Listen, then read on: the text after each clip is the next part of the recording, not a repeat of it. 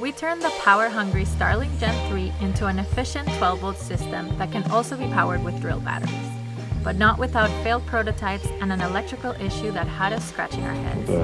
I need a nuclear reaction to generate the 1.21 gigawatts of electricity I need. We had to print it diagonally as it was the only way it could fit.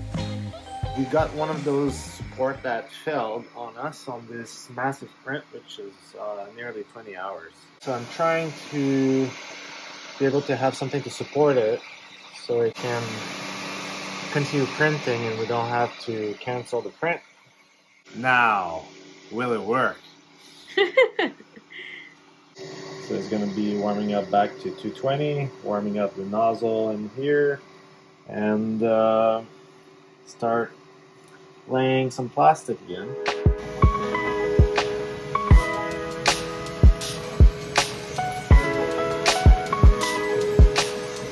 So we're working on this prototype, and we were trying to save it here, so we had to use a little bit of tape to support some of the spaghetti fez that is going. But you can see on the underside, one of the leg fell, and one of these, and came unsupported at some point. So I had to put some tapes. Eventually it kind of caught on. It was able to recover from it. So now we're going to be trying to do the test fit after cleaning up.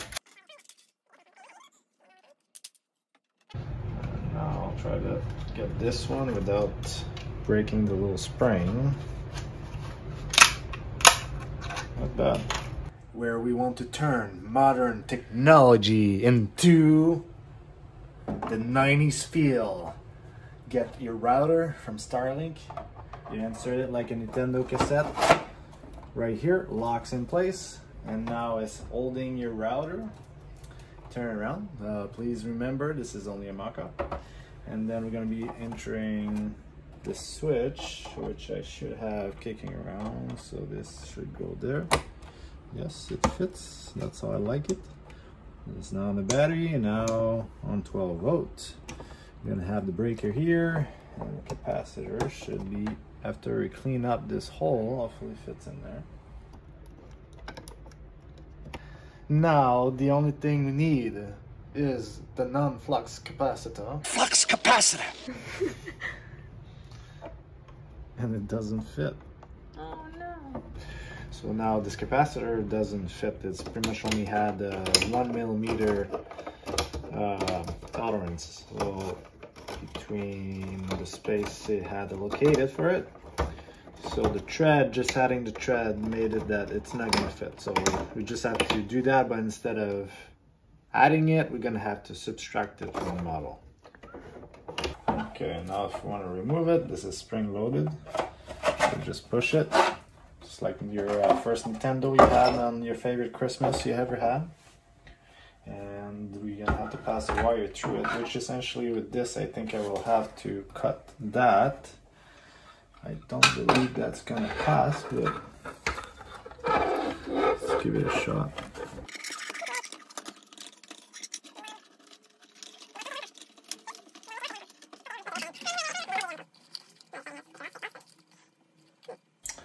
Tight, but that's how I like it.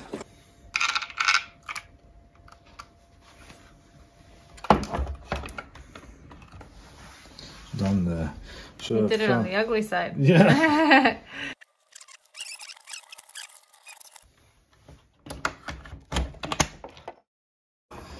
So just testing the converter.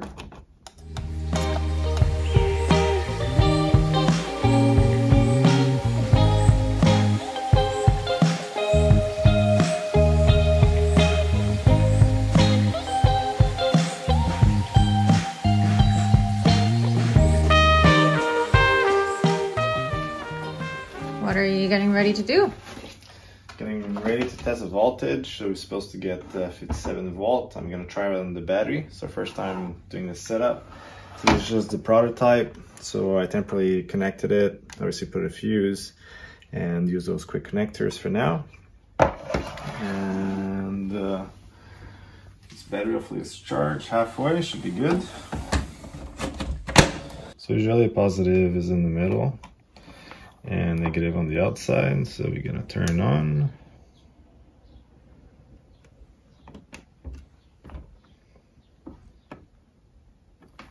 have nothing here. Just in, out. Go to this, might be one of these not connected properly.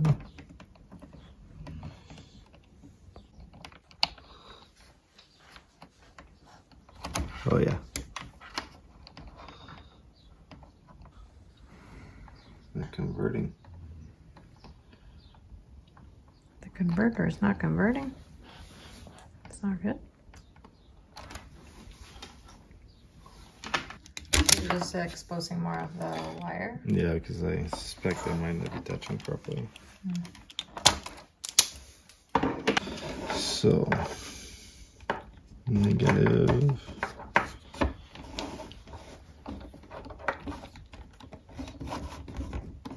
Oh yeah. Hopefully that's what it was.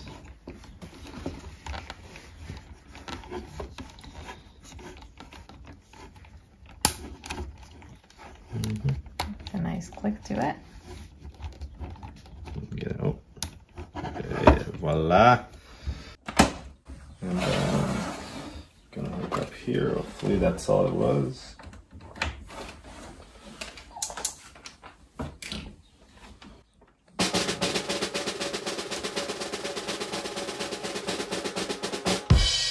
You have a reading? Nothing. Oh no. ¿Qué pasa? So I have 12 volts. So what are you doing now? Testing it directly because just to rule out if it's a switch or not. Battery directly to the in of, because it seems like it's getting 12 volt, but to the wire at least from the battery, but we don't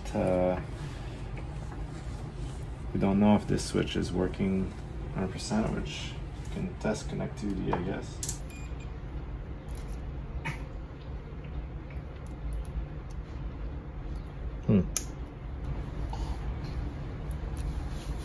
What the hell? Switch is not working? No. Yeah, 57. Perfectly. Alright. 57.2. So it's the switch? The switch. That's the problem. The first prototype gave us some valuable insight into the design tweaks we needed. We ended up switching to a simple clip-on system. As fun as the nostalgic Nintendo cartridge style was, it limited our ability to print it at an optimal angle. We were also concerned about the side springs wearing out over time. So we went with a cleaner, more reliable design instead. If you're into off-grid tech and smart solutions for mobile living, make sure to subscribe for more.